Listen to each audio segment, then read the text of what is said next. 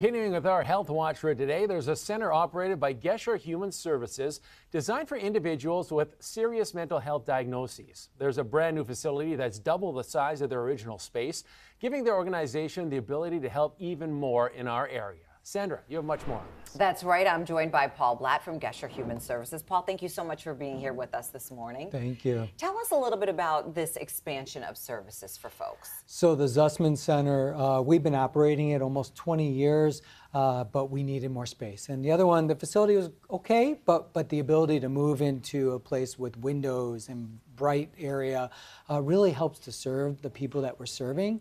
The Zussman Center has two components. One is a creative expressions area where people with mental illness are able to really get into art education, really express themselves in a meaningful way. And then the other part is our clubhouse. And clubhouse is a way for people to really have value. And so people that attend the clubhouse are members. They are part of the checking in, and they're the ones making lunches for their friends and checking in on their peers if they're not there. So it really gives purpose to all of our folks. It kind of gives folks, they're rolling up their sleeves and actually kind of getting to work, which just has, so many benefits.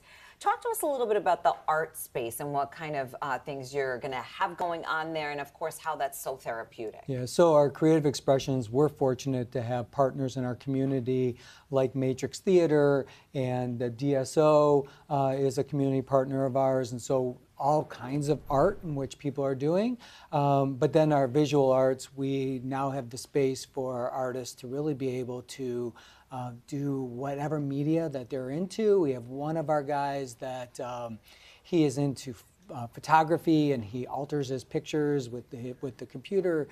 Amazing work that's coming out of that space. And we know the need in the community is so great. This has been a long time coming in terms of just, this expansion. So how much work and how much time went into creating this space?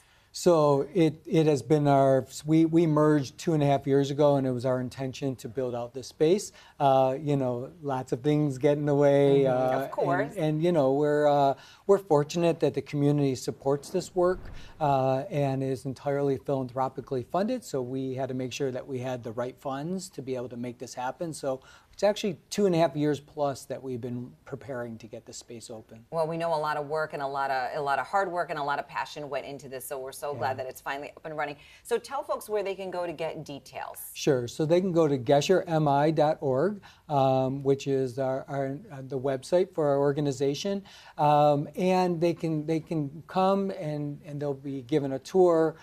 Talk about what their needs are, make sure that we're connecting them to the right services. All right, wonderful. Paul, thanks so much for stopping by. We appreciate it. Thank you.